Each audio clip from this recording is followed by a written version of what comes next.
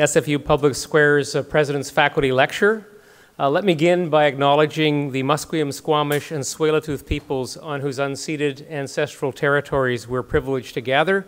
And we're doubly privileged because we have with us Elder Margaret, who's going to bring greetings on behalf of the local First Nations. Elder Margaret. I'm okay down here. Good evening, everyone. Good evening. Oh, everybody's awake. Good. Usually at this time of the afternoon, everybody's napping. Thank you for coming out to this very exciting evening. Every time SFU has an event, it's always something interesting, something exciting. And it's so good to see each and every one of you here. A quick prayer and we'll get this event going. Great Spirit, thank you for bringing us together today. Just guide each and every one of us on the path that we're on. And thanking the communities from which you come from and your families for allowing us to do the work that we do. And a very special blessing on this event this evening. Thank you, all my relations. What do I do with this? Well, thank you very much, Elder Margaret Heichka. And Elder Margaret's a wonderful leader of our wonderful group of elders at Simon Fraser University. Well, it is indeed a pleasure to welcome you to this President's Faculty Lecture, particularly because it seemed 3 weeks ago that we weren't going to have a President's Faculty Lecture due to the elements, but thankfully we were able to reschedule, and our speaker was able to be here, and now you're able to be here, so that's wonderful. This lecture series is part of SFU Public Square, and SFU Public Square is very much part of our commitment to be Canada's most community-engaged research university. We believe that by providing you with opportunities to hear from some of our leading research faculty, we can help to enlighten and promote dialogue on issues that are important to the community, important to you, and important to the university. Now, there will be a chance to raise questions and offer comments after the lecture, and you're welcome to continue the conversation at a light reception to follow. Very light, but the conversation could be a little heavier. I also want you to know that we are filming this lecture for YouTube purposes, so if you do ask a question, you might be caught on camera. Whether that's a positive or a negative is up to you. But we want to be able to share tonight's lecture with a broader audience still through our YouTube channel. And now it's my great pleasure to introduce our speaker for this evening, Dr. Deanna Reder. Deanna is a Cree-Métis scholar who is both an associate professor in SFU's English department and chair of our Department of First Nations Studies. She also recently served as acting university librarian, so she is truly a Renaissance scholar and academician. She teaches courses in Indigenous popular fiction and Canadian Indigenous literatures, especially autobiography. Her research focuses on the often overlooked archive of Indigenous literary work in Canada. Among her many achievements, she's a founding member of the Indigenous Literary Studies Association. She's series editor for Indigenous Studies at Wilfrid Laurier University Press. She's co-chair for the Indigenous Voices Awards. And in the fall of 2018, she was inducted into the College of New Scholars, Artists, and Scientists in the Royal Society of Canada. And the Royal Society of Canada is very much the organization that celebrates leading scholars across Canada. So that's an incredible accomplishment of which we are all very proud that Deanna was recognized in this way. Her lecture tonight is entitled The Obligations of Stories, Missing Jim Brady and Abbie Halkett. And I will say nothing more to impede us from hearing from Deanna Reder, except to invite her to come up here and ask you to welcome her to give tonight's lecture. Deanna.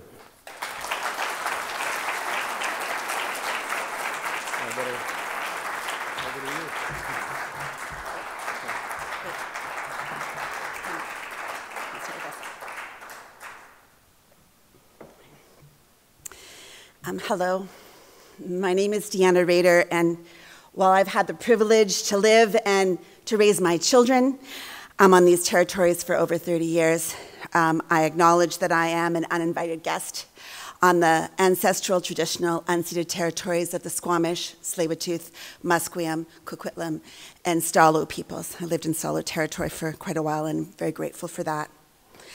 I come from and most of my family still is on the prairies, all across the prairies. My Cree-speaking Cree and Métis family, my Nehiyaw and Apitokustan family, are historically from northern Saskatchewan, Green Lake, and then more recently, LaRange. I'm wondering if there's anybody here in the audience who actually has been to LaRange. If you could raise your hands. Okay, that's great. I'm just looking forward to the fact that I think maybe there is someone in this room that remembers or knows Jim Brady or Abbie Halkett, and I'd love to talk to you afterwards if that's the case. A lot of what I talk about today includes that story of that many people still remember, the sudden unexplained disappearance in 1967 of James Brady and Abbie Halkett. And I really want to thank President Petter for inviting me to give this lecture. Your support of Indigenous scholarship has been really meaningful to me as I've seen that unfold. It took a lot of hard work, and I really thank you. I also am happy to announce that because this lecture was not in the middle of January, but in fact early February, I can say that I am no longer in the Department of First Nation Studies because the Board of Governors has agreed that we are now the Department of Indigenous Studies. That's I know, bravo. And I'm jointly appointed to the Department of English. It's been an incredibly hospitable department for me as well. And I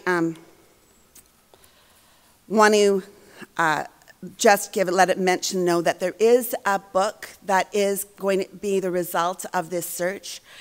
I'm not going to give a full discussion of that search today. Instead, the book Cold Case North, The Search for James Brady and Abbie Halkett, is in press with the University of Regina. And it's authored by Michael Nest, my research partner, with me, and Eric Bell. I'll tell you more about it as we talk. And so I won't spend a lot of time talking about that tonight, but I will instead talk about the stories around this search and the obligation of stories. Now, one of the benefits of this not being the middle of January is that there are two images that have come out since then. And one is the announcement from the Glenbow Gallery that there's going to be an exhibit with Jim Brady's photography, curated by Policy Sequasis. It is, in fact, Jim Brady was an amazing photographer and took images all throughout his life, and a lot of his archive really rests with them. And it's going to be opening on the 21st of March. You can't say the same about Abbie Halkett. There aren't that many images that I've been able to access. However, my cousin emailed me just this week, just show me this image, which is on a community forum. The son of Don Neely took this image, found this image and shared it with us. So the man that's closest to us is Abbie Halkett. This was taken in July 1966, which would be less than a year before Abbie passed, or disappeared, I suppose. So the stories I'm about to share focus on what's considered by the RCMP to be, officially, quote, an historical missing persons case. The 1967 disappearance of Métis leader James Brady, one of the famous 5 political activists who helped establish the Métis Association of Alberta in the 1930s, and sitting Cree leader, Lac-La-Ronge band councilor Abbie Halkett. Some of these stories have been recorded in story cycles in my family and in our communities, and some I've found in libraries and archives.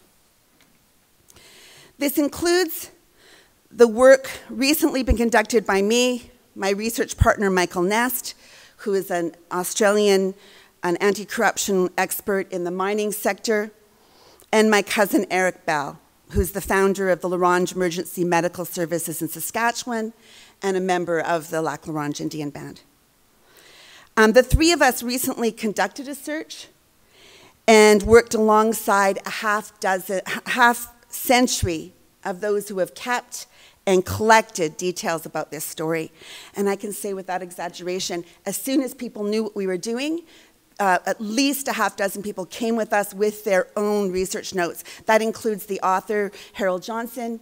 It includes Lillian Sanderson, who works for the London Indian Band and is my cousin.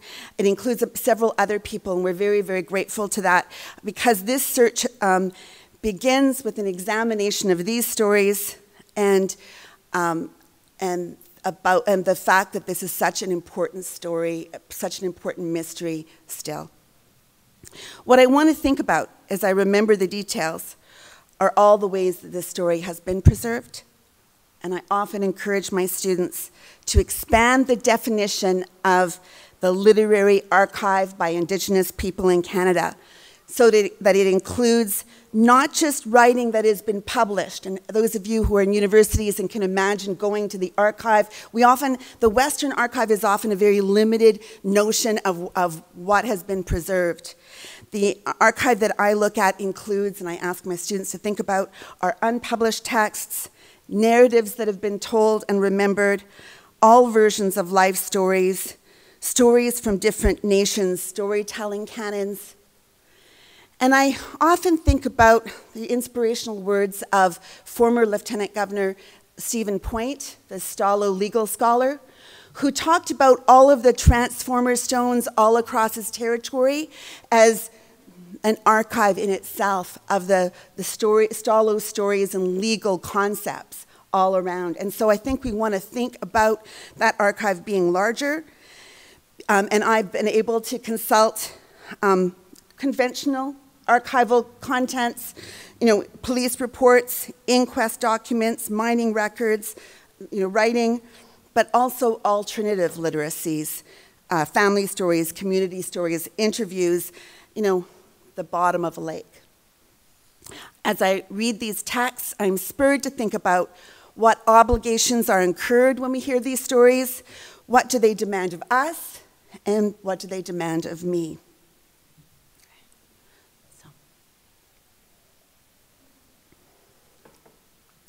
I do not remember June 1967 when Jim Brady and Abbie Halkett went missing, disappeared without a trace.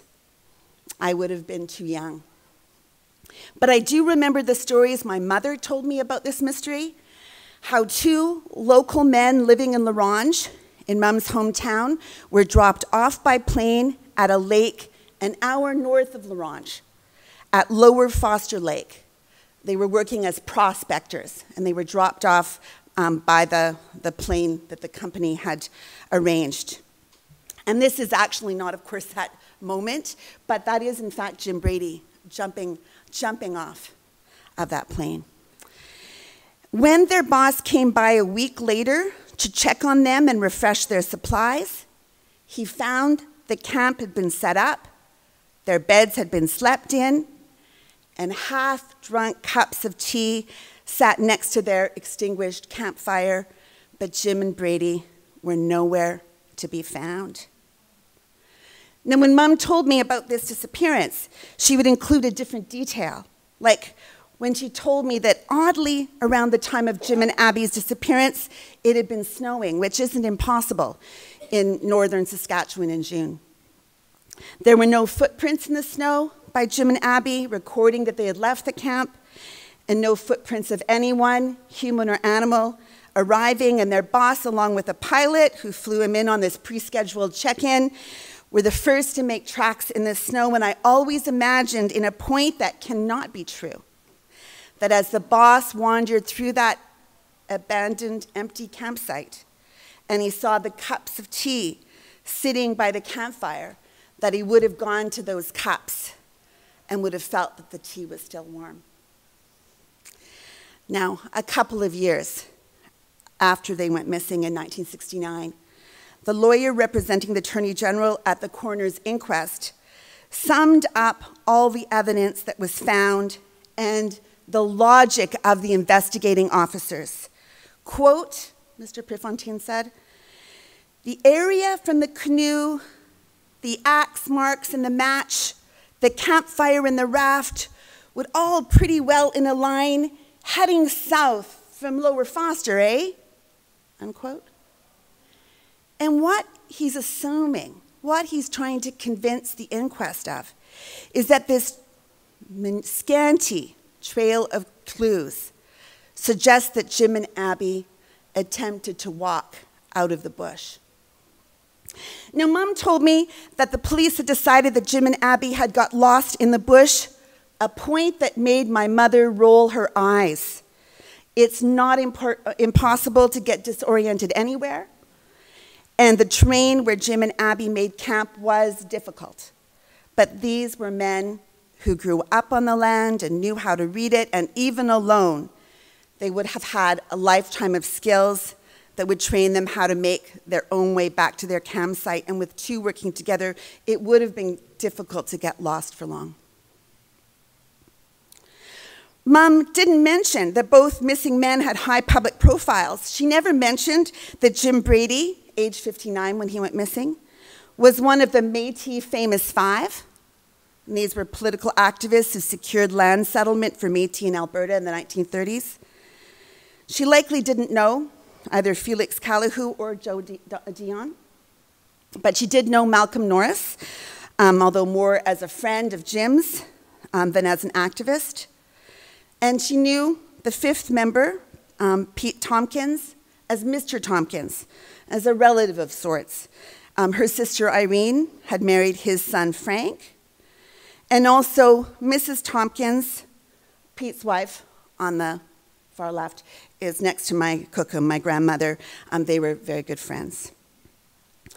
To Mum, Jim Brady was the man who lived in a little cabin in the middle of town, right next to her brother, my Uncle George, and his wife, my Auntie Jane, and their kids, my cousins. The same cabin, incidentally, that when Jim wasn't there, Pete and Isabel Tompkins stayed in from time to time. Mum told me that inside the walls of Jim's cabin were covered with books. And I know from research that he also stored many more in various safe places. His library was large, with over 3,000 titles, and given the time and money it would have cost to assemble, he surely must have loved to read. In fact, people remember him saying as much. And if you want to browse the list of his eclectic collection, you can see a handwritten list, or hand-typed list, I should say, of Jim's books on my research team's website, The People and the Text. This was one of the things that was just gifted to us as we were doing our research. As for Abbie Halkett, Mum never talked about him much. She never mentioned, and I was really surprised to discover, that he was a sitting band counselor for the Lac La Ronge Indian Band, although family lived on the reserve near him, my Auntie Bella and Uncle Edmund. The only time Mum mentioned Abbie, or Absalom as she called him, was when she told me the story about how Abbie Halkett was going blind and he had sought out Cookham for medicinal help. In that story, Mum had mentioned that Abbie Halkett wanted to become an Anglican minister, and that was a career choice made by a lot of Indigenous intellectuals, a lot of Cree intellectuals in Saskatchewan. I'm thinking right away about Edward Ahenekue, other bright minds also like Stan Cuthand, but there are many more. And while there were a lot more stories of Jim than of Abbie, there are some descriptions I found in interviews. In 1976, interview with the cafe owner in La Ronge, Gwendolyn Beck, describes Abbie as, quote, a young fellow that went out to Indian residential schools, was very brilliant, and went on to university, unquote. And even though we never became a minister, he did serve as a school teacher for a time, and then as a band counselor while he was a prospector with Jim. And in a 1978 interview, community organizer Leora Salter describes Abbie as a really political person. Noted Métis author Maria Campbell has stated that Métis politics really stalled in Saskatchewan after Jim and Abbie went missing. By the 1967 disappearance, Abbie was about 39 years old, 2 decades younger than Jim. Now, Mom told me that at some point, the police had determined that Jim and Abbie had gotten lost in the bush, a point that made my mother snort in derision. She would explain that the police thought that Jim and Abbie tried to walk out, and then she would exhale in exasperation. Sometimes, I think I understood why. Because when I've told people that I come from, or my family comes from Saskatchewan, people often assume that it's on the plains, and they ask me, do you miss the open sky? It's as though they've never heard of the bush and muskeg and water that begins about an hour outside of Saskatoon around PA, around Prince Albert, and continues on.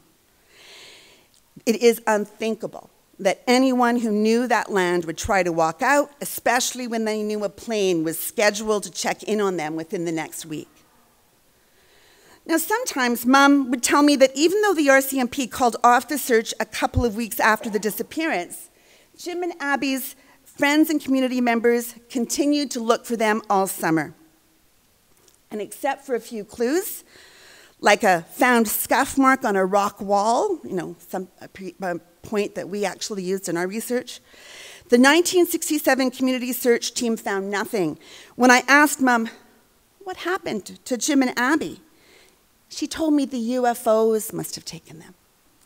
And that seemed more logical than any of the other theories I'd heard up till that point.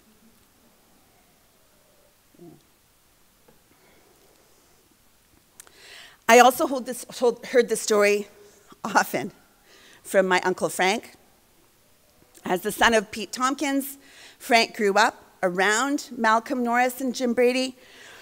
And in fact, in a recent trip to the Glenbow Archives, and I was going through day books, and Jim has all his day books there, there's often many references to having dinner with Frank and Irene, sometimes even Christmas dinner. Once Irene passed in once Irene passed on in 2005, I visited Frank in Saskatoon several times, sometimes with my family, sometimes alone. Usually my cousin Connie was there, helping out her dad, and in later years also her sister Pat. And Frank shared his stories about family, about his grandfather Pete Tompkins, who'd been a prisoner of war at Batoche. He talked about the fact that his grandmother had been Poundmaker's widow, and I got this actually off his wall. He was very proud of the story he told me when he worked with the Saskatchewan Métis Association as a member of it, visiting England in the early 1980s to advocate for the inclusion of Métis rights in the 1982 Constitution of Canada. Uncle Frank talked about his memories of Brady and Norris, and regardless, at some point, he always turned to the details surrounding Jim and Abbie's disappearance and often told me that it wasn't too late to conduct a search. He was convinced that the RCMP theories were wrong, that a murder had taken place, that the bodies could be found in Lower Foster Lake, and the lake was so cold that the bodies would be intact even after almost half a century. Frank would often launch into the precise stories of the days leading up to Jim and Abbie's disappearance, complete with details to support his theories and suspicions. He was convinced that the prospectors had found a sizable mine worth millions of dollars and that they'd been murdered to cut them out of this claim. He was convinced the police were corrupt, either shielding the murderer or simply happy that Indigenous troublemakers like Jim and Abbie were out of the way. And he often repeated the story that when Malcolm Norris, who at the time of the disappearance was on his was elderly and sick and really on his deathbed, and when Malcolm Norris heard this, according to Uncle Frank, his first words in grief were, "They got him, they got him." After all the work that Jim did as an activist, as a communist, Malcolm was sure that he had been done away with by the authorities. Now, when I completed my PhD in 2007, Uncle Frank became convinced that as I was a researcher, I would be able to follow up on his leads, find equipment to search the lake, find Jim and Abbie, this bamboo. And keep in mind, I teach Indigenous literatures, and I understand the responsibilities and obligations of our stories. While it seems to me that a typical literature professor has only to study and teach well, only, people who teach Indigenous literatures struggle with a higher level of accountability, and as a relative, my level of obligation was tripled. Each time Frank told me about the disappearance, he was emphasizing my responsibility to him and to the story he was sharing with me. And I did what I could, which truthfully was very little. I wrote about Uncle Frank's theories and as one star in a constellation of family stories as a way to give it some attention.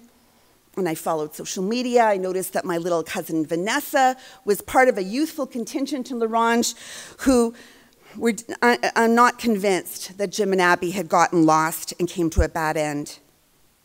It is, after all, one thing to get lost and perish even together. It's another to get lost, perish, and to hide any evidence of your remains. Now remember, local trappers, trackers, hunters, fishers, people who knew this place searched the land around around Lower Foster Lake for 2 months, the entire summer, long after the RCMP had left. And they found evidence like thrown away matches, but nothing of bodies or the equipment that Jim and Abbie had carried with them. So it's possible that, that a bear could have eaten not just one, but both of them. And this was one suggestion raised at the inquest. But not likely their boots, their Geiger counters, their axes, their day packs, and the other things that they carried. Okay? These were all things that their boss identified as not being in the camp that they would have taken with them.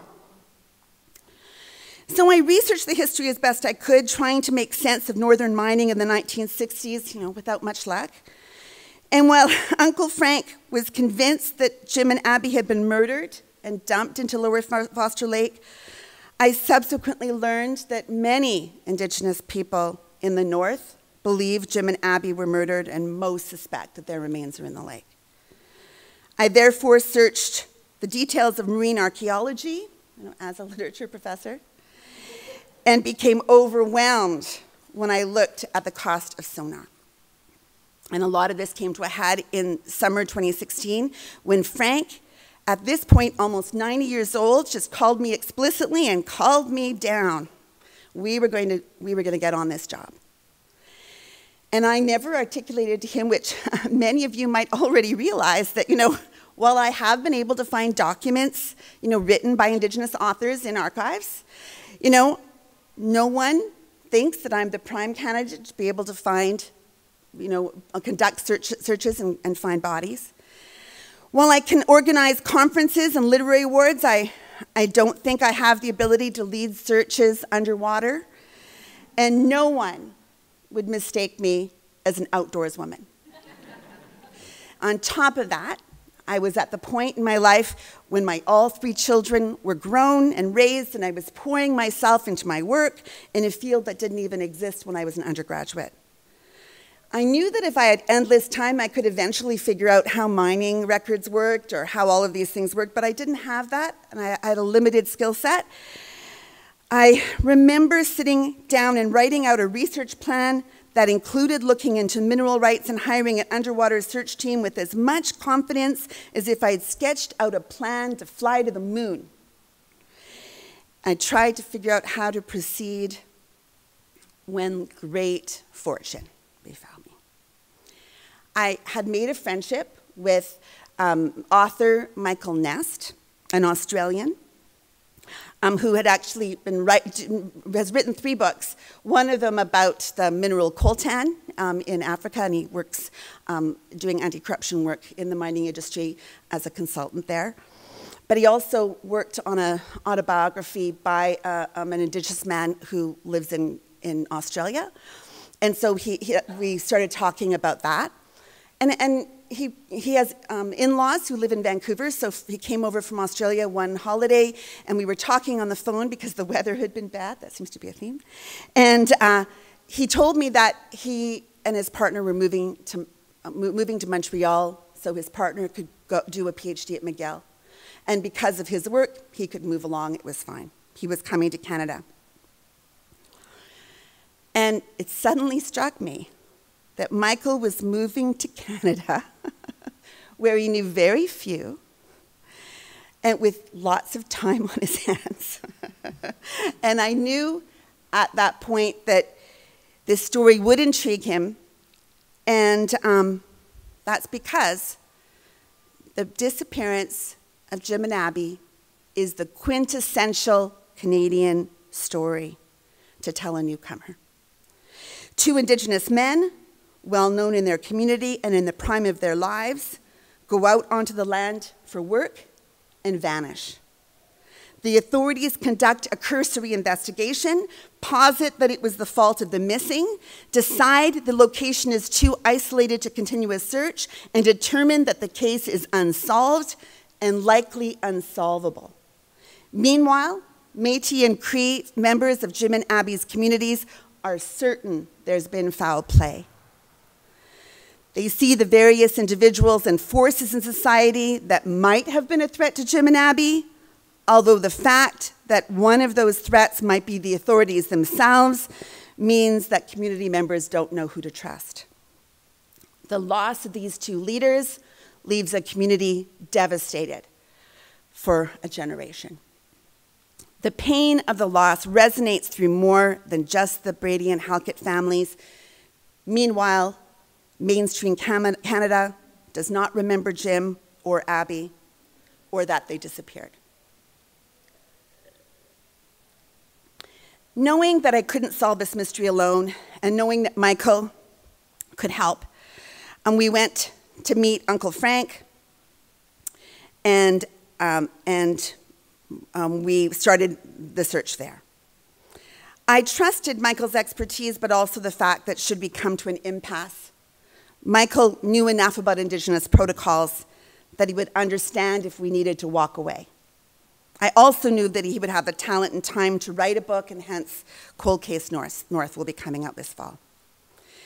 We decided to meet in Saskatoon in August of 2017, and Michael was already up and to speed on all the documentation he could find about the case. A shout out to the work of Marie Dobbin, who left behind a large amount of interviews that we've been able to use. We headed up to L'Orange, and we were blessed with the help of my cousin Eric, my Auntie Bella's middle son, who was just on the cusp of retirement with more time to spare than he'd ever had in his working life. Eric, along with his wife Wanda, are known to take good care of family, including his late father, his grandchildren, and his younger brother who has medical issues. Eric is an accomplished hunter, annually going with his son Jordan to hunt moose, both of them taking one each, and then a third that they share with elders in the community. Eric is as comfortable on the lake as he is on the land, and except for childhood years in residential school, he spent his entire life in the north. He started the emergency medical services in L'Orange and has attended or directed his staff to every mishap or tragedy in the community. He is exactly the right person to be in challenging situations. So my husband, who's also named Eric, was very happy that I was going with someone who would keep us safe. The fact that Eric knows pretty much everybody, or at least every family in L'Orange, meant that if there were an historical figure that we had questions about, Eric knew a way to reach out. It was only with Eric's involvement, intelligence, standing in the community, his understanding of the story, that we were able to get as far as we have, even as we kept asking permission along the way to continue. And we did ask for permission. First with Abbie Halkett's only child, Rima, and she expressed relief that we were someone was taking interest in this case. And also, we had the luck to be able to meet with Anne Dorian to make sure that she and her brothers and sisters were okay with us and this search. We went to her home in La Ronge, and she asked us questions and told us that she understood our desire to keep looking. And I suspect she was relieved that Eric was involved, even as we still were not sure at that point what we would find. And one of the things that sprung out of these conversations is that Jim and Abbie were missed as well as missing. And this became an unexpected connection to my work on Indigenous literatures in Canada. As a scholar, but even before that, as a reader looking for some reflection of my family's stories, and when I was a student, I noticed the absence of Indigenous writing in Canada, even as I assumed it didn't exist.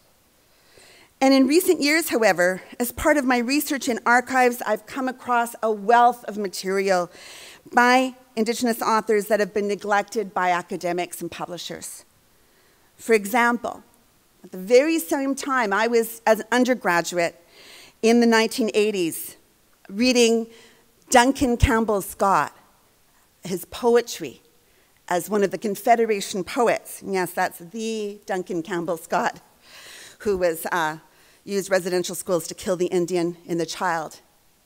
Vera Manuel, who happens to be the daughter of Marceline Paul and George Manuel, whose accomplishments were many.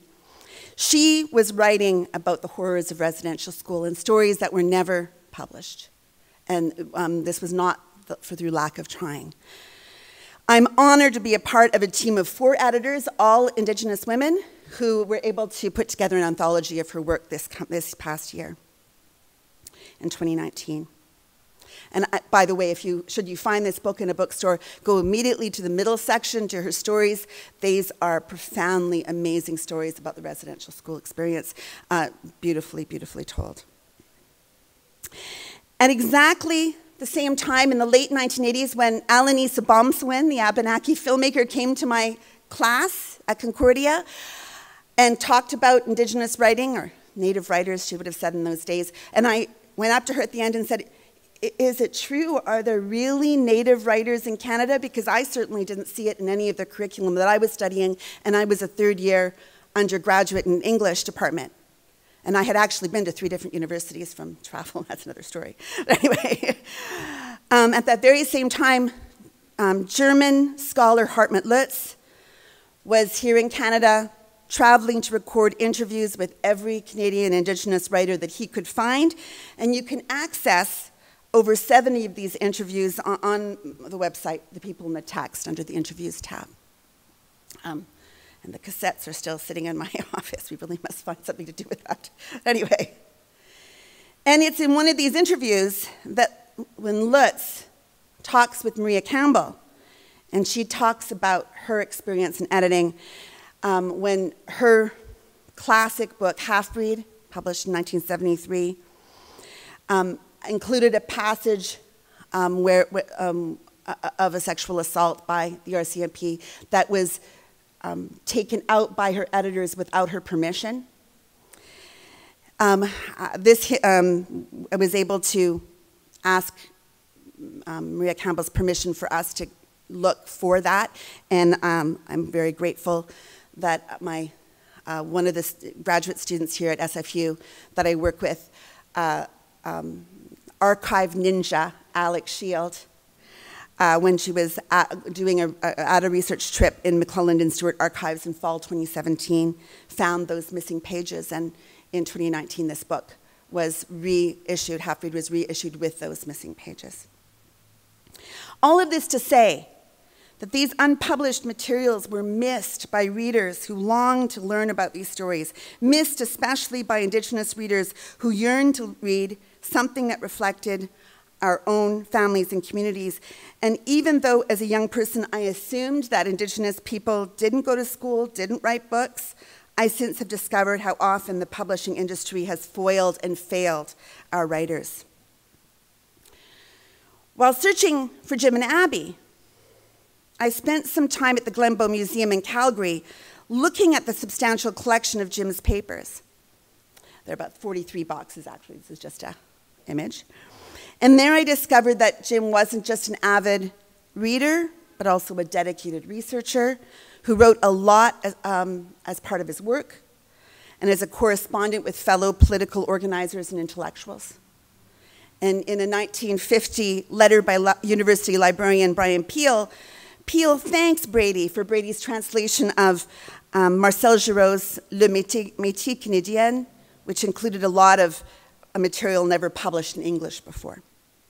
And Peel lets Brady know that he's about to submit an essay to the journal Saskatchewan History and states, quote, in a footnote, "I acknowledge your assistance,"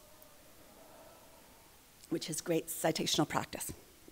Yet, despite all his writing and research, Brady is not able to get his own writing in print. As far as researchers have found, his planned autobiography never completed or is not among his papers. However, one story foundational to his Achimisowen, his life story, was a 10-page history entitled The Wisdom of Papascheo, Cree Medicine Man, about a neighbor and a family friend. Brady's grandfather was Laurent Garneau, who had fought with Louis Riel and suffered in defeat, and yet later in life became wealthy. And so if you know the Garneau district in Edmonton, next to the University of Alberta, it was named after Brady's grandfather.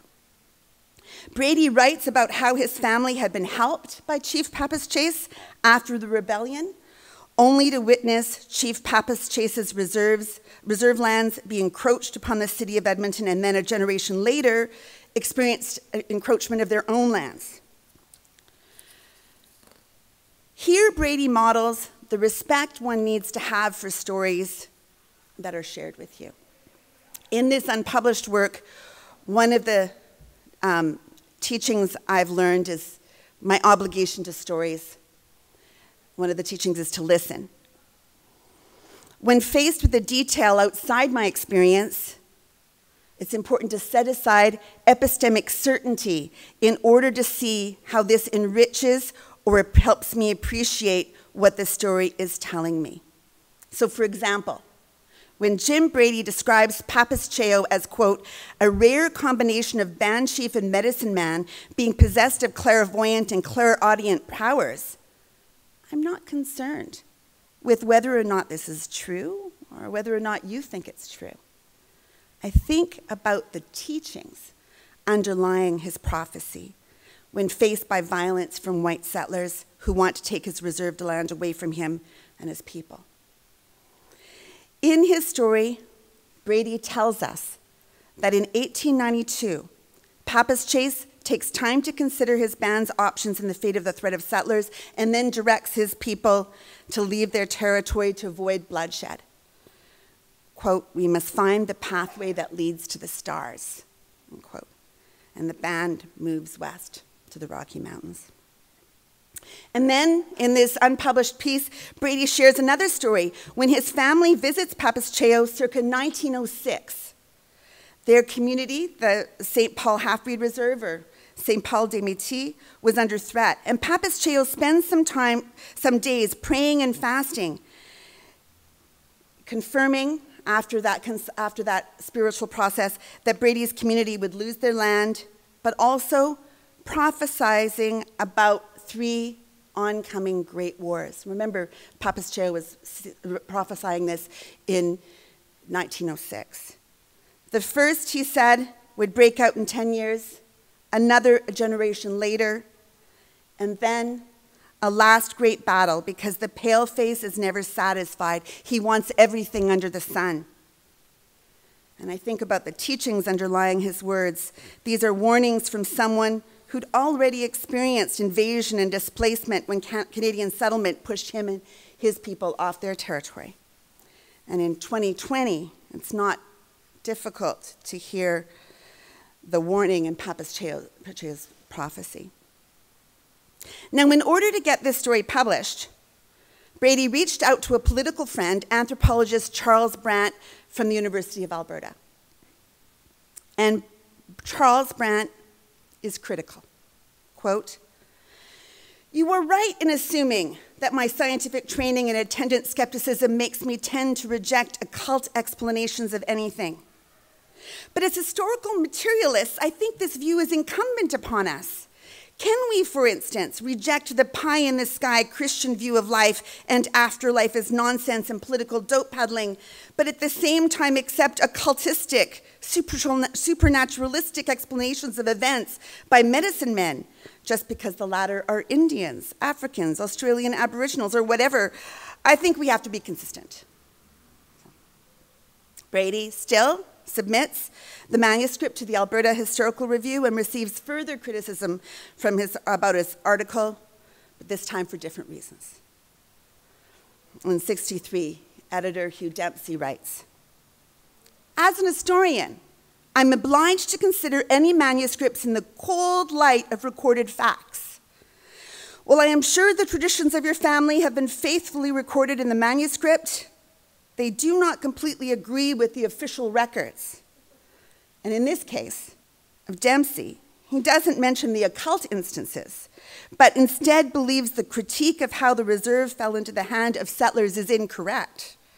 Quote, "The whole matter of the surrender and sale of the Pappas Chase Reserve has been a murky one and was likely accompanied by a certain amount of graft and corruption. However, it is still a fact that the reserve had been legally surrendered by the time the railroad came and the land was already falling into the hand of white settlers." And Dempsey expresses at the end that he is truly sorry that we cannot use this manuscript. And it's such a common situation among Indigenous authors that I've seen time after time. These writers aspire to publication, are uniquely qualified to write that which no one else would be able to do, and yet are rejected because with the explanation that their work is deficient or unbelievable.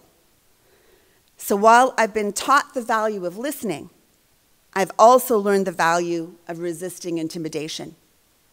If someone like anthropologist Charles Brandt, Charlie, who didn't like the occult in this story, tells me that it's incumbent to reject occult explanations of anything, I can question his wisdom. And tellingly, it just so happens that Brandt's PhD research was on the story of culture heroes of the Kiowa Apache people.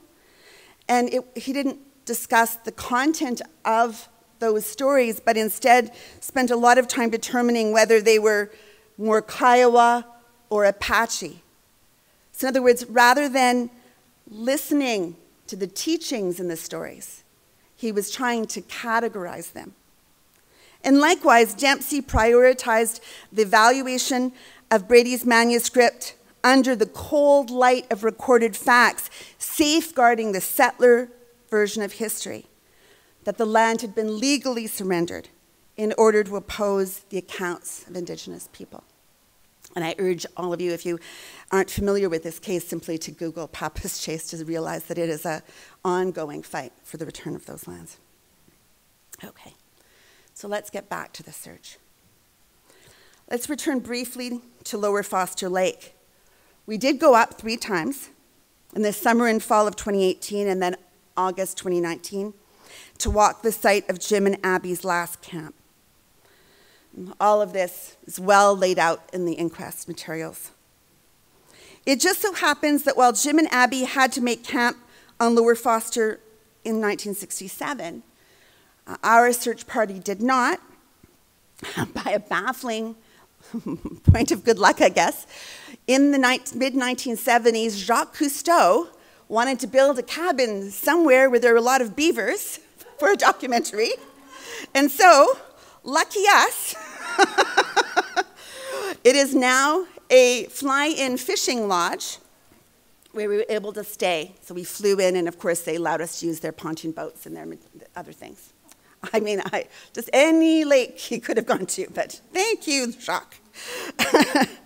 So in August 2018, Michael, Eric, and I went with Lac La Ronge band members Thompson McKenzie, actually it's on the end, and Stanley Roberts to scan the lake bottom. Stanley and Thompson are sonar experts. Their community, the Grandmother's Bay, have actually purchased sonar equipment for their community on the very sad reason because being by a lake, there are drownings, and they learned how to retrieve remains. And so, in a kind of unlikely, amazing connection, we flew together. Lower Foster Lake is known for its northern pike and large lake trout because they live in the deepest parts of Lower Foster Lake, drawing fishermen from all over the world. Before the tourist trade, it was well known by local Indigenous fishers, as knowledge passed on for them from past generations. The sonar that we used recorded depths of 37 meters.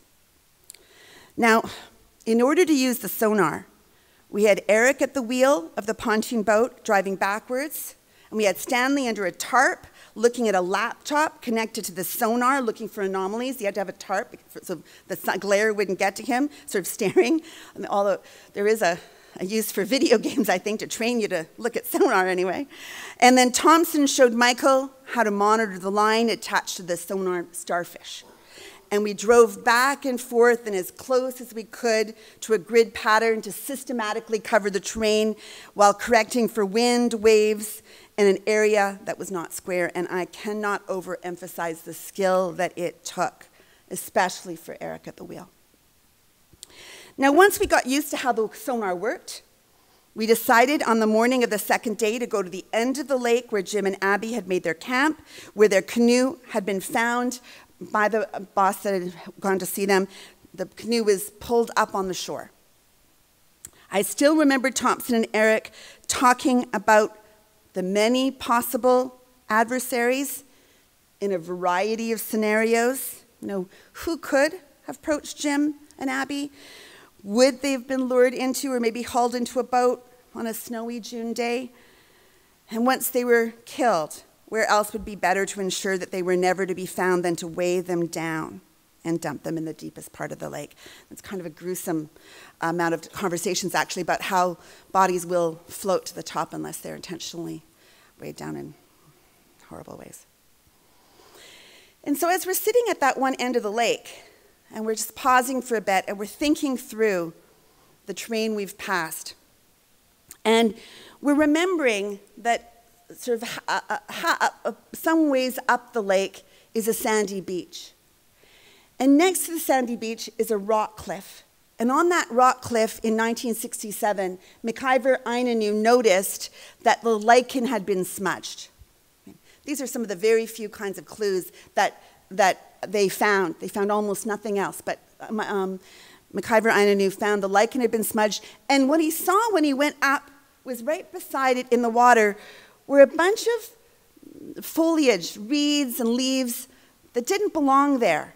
It's not like somebody could have pulled them locally and then dumped them there. They had to have had it in the boat and then taken it there. And so he had suggested, in a point that was never followed up, that possibly it had been used to clean out a boat. And so we were going under the assumption that if the bodies then were in the lake, that maybe that would be the point where the boat had been cleaned out. And so as we were staring up the lake from where we were sitting, from the campsite, thinking about that sandy beach, and you also made the point, McIver Ainanu, that a regular boat would just pull up on the sandy beach. Like, why would you not, unless you were trying to do something covert? And Thompson and Eric noticed that, of course, one of the major trout holes on Lower Foster happens to be marked by two, prominent overhanging bluffs. And it was Eric who reminded us that someone 50 years before wouldn't need a map or sonar to find the deepest part of the lake, that the bluffs marked that spot. It was really, there were several points in time when Thompson said, you really know how to read the land. And so we headed directly for this trout hole, marked by the bluffs, and put down the sonar. And This is a very large lake. This was day 2. And with the expertise of Thompson and Eric, who knew and could read the land and the water, who concluded that it was the most likely place to start, we settled down in, and within about 2 hours, we found anomalies through sonar that were later confirmed by the sonar experts in labs in Saskatoon and in Washington, D.C., to be human remains. Now, it wasn't luck. It was the belief that Jim and Abbie had to be somewhere, and we listened to these stories with respect. And so, again, we found something that has been substantiated as human remains. I do want to caution, we don't know at this point yet who they were. But let me unpack the power of listening to stories and what our obligations are to stories. You have to ask permission to tell someone else's stories, and there are specific protocols that different nations hold over who owns certain cultural stories. Our stories are not free for all. A family member can call you into a story, and because you have obligations to family members, you have obligations to their stories, and in this case, my uncle called me into this story. I didn't have a choice. When someone shares a story with us, we have the obligation to listen. We have to be patient. Repetition is not bad editing. Repetition provides emphasis. The more stories that are told to us, the more obligations we have to the original story, to remember it, to learn it. We have the obligation to set aside previous assumptions, to focus upon not the truth value as much as the teachings in the story. We have to keep an eye open for coercive stories that are telling us what to do and how to interpret. We have to monitor our own power in the equation so that we don't overstep. Asking permission is not a one-time action, but an ongoing part of the process. Do you have permission to tell the story? Do you have permission to continue? Can you recognize that sometimes you have to stop? That you might have permission to begin, but you don't have permission to continue? And this came up in a conversation with Thompson when he taught us a word in Cree, pastaowin, which he translated for us as a warning against the passing of a forbidden point.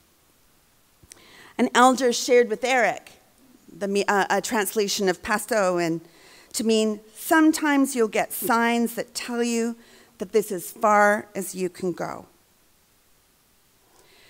I've also come to realize that our positions affect whether and how a story is told, and your position shifts throughout your life. While I was a young girl, my job was to listen and remember. And as an adult and an academic, I have increased responsibilities. As someone with access to publishing, I have responsibilities to help our people be able to tell their stories and get published. And this isn't everybody's obligations, but it's mine. You have your own obligations. It just so happens that on the 24th of April, 2019, my Uncle Frank, age 92, passed away. Now, he really never grew older from about age 65 to age 90, I kid you not. He looked exactly the same my entire life, really. But when we stopped by in the summer of 2018 to show him the sonar scans and to tell him, what we were thinking, he had been ill, and suddenly his age caught up to him. We were all happy to know that we could share these preliminary results. The night before he passed, my cousin Connie called me. He'd asked her to call me. And he wanted to pass on the message to not stop looking, to get to the bottom of the lake, to get to these stories. Thank you.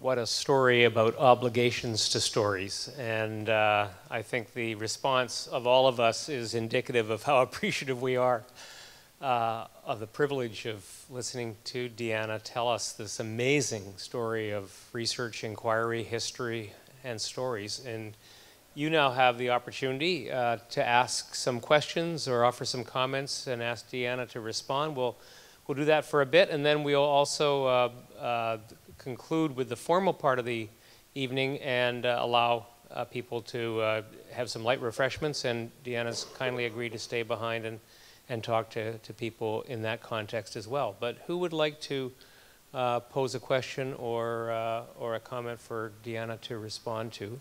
We have some microphones. We have Arnaz and Maz with microphones ready to help you to amplify your voice.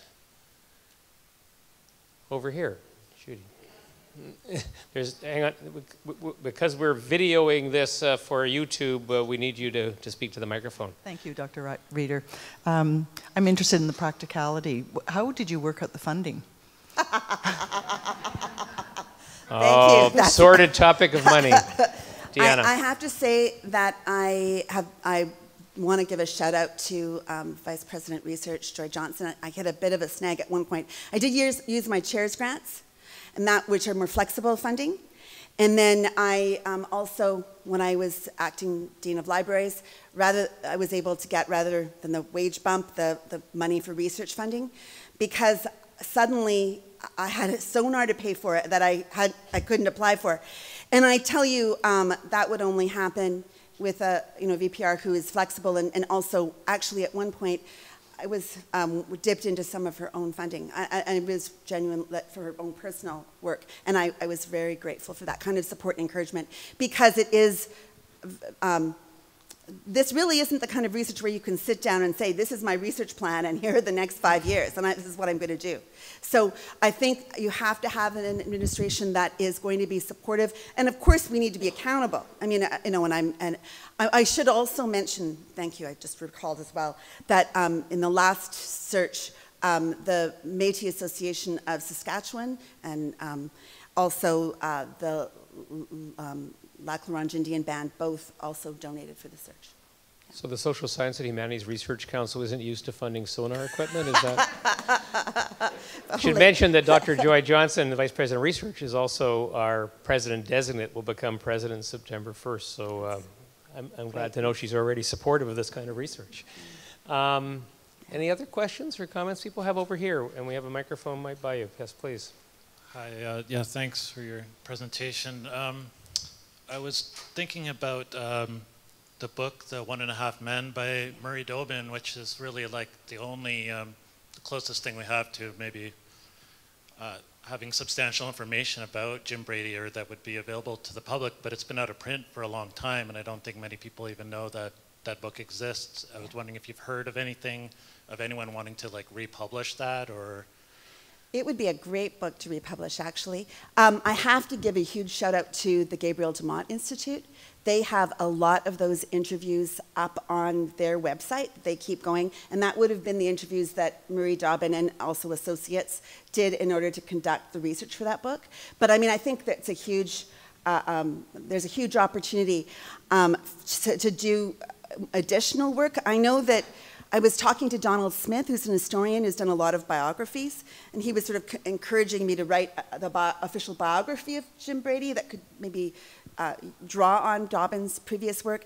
It's such a big job. He was such a huge personality, and I'm not really an historian. I'd love to encourage some historian here or some PhD student who maybe has specific interests in or maybe even personal connections, because there's a lot of work to be done, and that archive has been started to be used. There is a couple of articles that are being used on just Jim Brady's archive, but there's a ton of stuff to do. Yeah, thanks. Anyone else like to pose a question or offer a comment?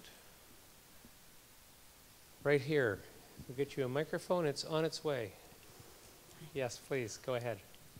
Well, first of all, I'd like to say thank you, because it's touched very, very deep in a core of my being, and at this time in our history, I am wondering if we will not see repeats of something similar. And it's very fitting that you're sharing the information at this time. There, it is, I mean, there's so many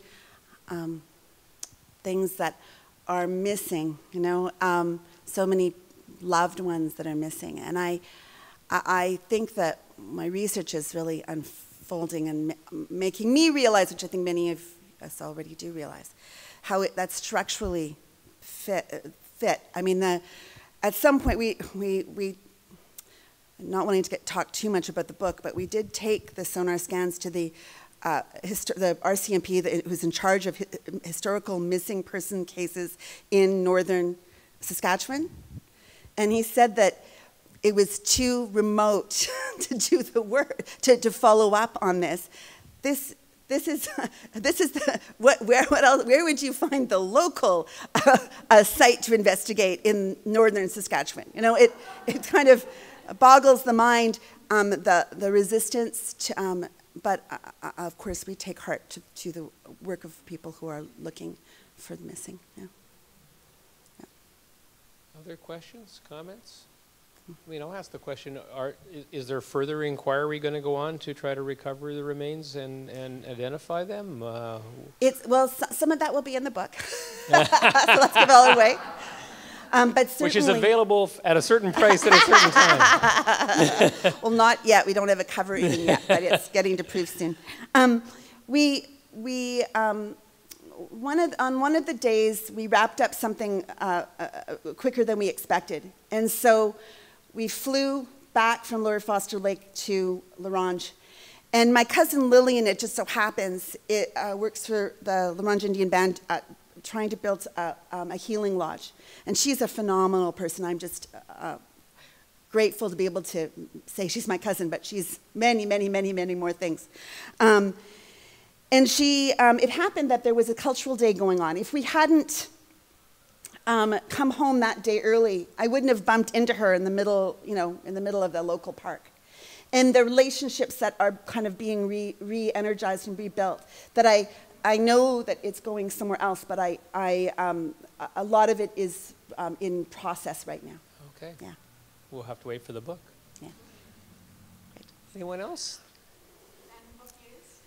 Oh, it's called Cold Case North, Searching for James Brady and Abbie Halkett. Yeah. Right. Well, look, I must say one of the huge privileges for me being at Simon Fraser University is to be in the company of scholars like Deanna Reder, scholarship that is just extraordinary, compelling, and cuts in so many different ways, illuminates in so many different ways. And the other pleasure is being able to share some of this scholarship with a broader audience than would be the case if it was contained just within the university. Of course, it's going to be coming out in a book.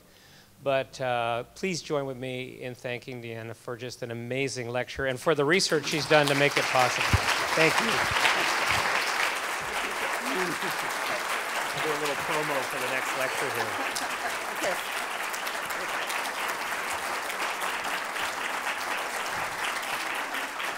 Now, a few other concluding remarks. I do want to thank SFU Public Square staff who worked very hard to make this lecture series possible and who've been carrying the mics and preparing and standing outside. But please join with me in giving them a round of applause.